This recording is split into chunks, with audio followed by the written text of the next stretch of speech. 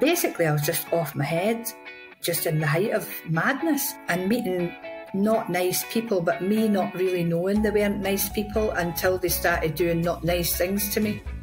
Alcohol was doing bad things to my body. I was taking seizures, ended up in the hospital, and they were poking little pins in my legs and I couldn't feel it. They were saying, you need to stop.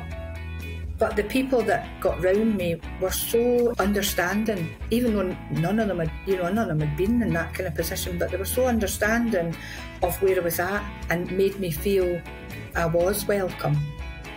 What I started doing was taking women that wanted to detox before they went to Teen Challenge. They would come to me and I would do a 30-day detox with them.